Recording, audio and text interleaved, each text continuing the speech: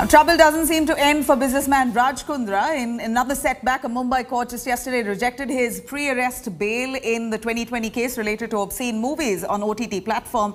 In fact, the Mumbai police, which opposed the bail, has said that Kundra's release may intimidate witnesses. In the 10-page affidavit, Mumbai crime branch claimed that Kundra was arrested for his bid to destroy electronic evidence and may do so if at all he's released.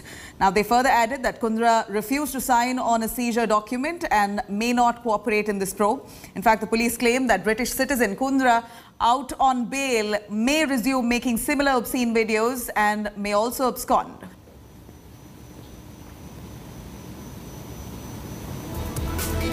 Vidya reporting live from Mumbai. Vidya, Kundra's bail plea has been denied. In fact, the reason being that he may just step out and intimidate witnesses and also further go on to make more obscene videos. Now, these are the grounds that the court has rejected bail. Do take us through what really panned out. Now, Bila, if I can please correct you on this, his bail has not been rejected. In fact, Sessions Court is going to hear his bail application on August 20. What has been rejected is anticipatory bail, a pre-arrest bail that he was seeking in another case which has been registered by the cyber cell in 2020. In fact, in that case, Sessions Court had in fact rejected anticipatory bail of people like Sherlyn Chopra, Poonam Pandey and others as well. And those people finally managed to get anticipatory bail in that particular case of cyber cell, where the allegations are similar about making pornography. But certainly in that case, anticipatory was received by Sherlyn Chopra, Poonam Pandey and others only from Bombay High Court. So Kundra's lawyers are very sure that when they approach the Bombay High Court, they might get anticipatory on the ground of parity in that particular case. But certainly his troubles have not ended, and his judicial custody will go on till August 24, and certainly his bail plea will be now heard, where the Mumbai police is vehemently opposing the granting of any relief to Raj Kundra. Thank you very much. Raj Kundra's pre-arrest bail has been denied. Of course, now he's going to be attempting, as more skeletons there tumbling out of Raj Kundra's closet. Porn scandal case only getting murkier. India Today has now accessed exclusive details of statements recorded by two victims in this case who's levelled sensational charges against Raj Kundra. Some of these explosive claims by the victims include being forced to act in obscene scenes and even being lured with money. I was threatened. I was cornered. I was forced to act in obscene movies. The number of silences breaking against Raj Kundra's porn scandal is shooting up. In a new layer to the exploding porn controversy that has Shilpa Shetty's husband at the center, India Today has accessed statements recorded by two women who claim they were forced to act in pornographic films. Both recorded their statements with the Mumbai crime branch in February, saying they were threatened with police cases if they violated those contracts. While the claims are yet to be investigated, the statements reveal how small-time actors who were struggling to find work in the pandemic were apparently enticed initially with work for web series and then made to sign up for pornographic content.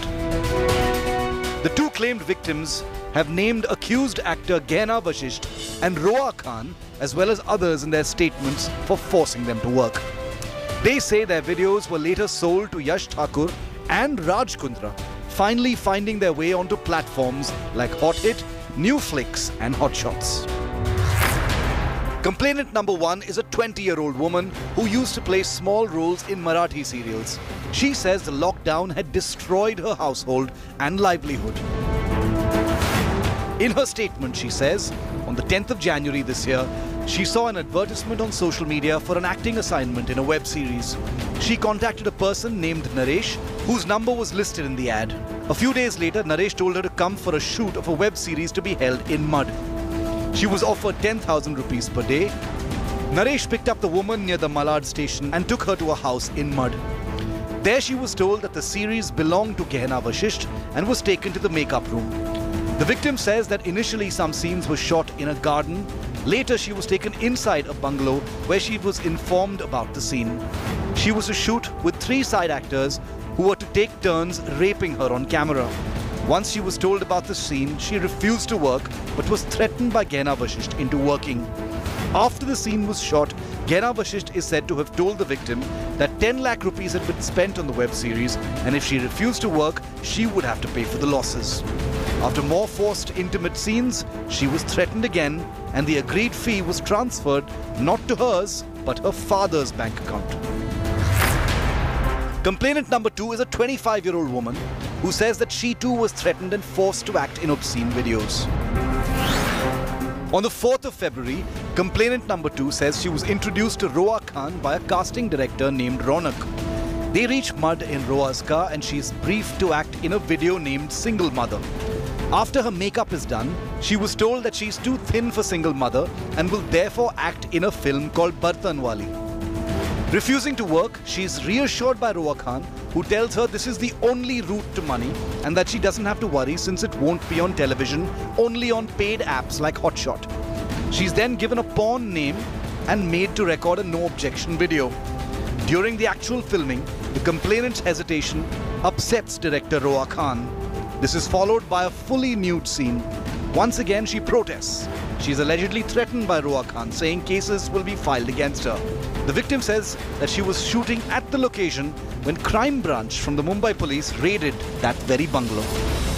The two complaints are almost identical and show a pattern of enticing, trapping and then threatening small-time actors into pornographic content. As Raj Kundra remains in judicial custody, it remains to be seen how many more people break their silence in this expanding porn racket. With camera person Mangesh Ambre, Mustafa Sheikh in Mumbai for India Today.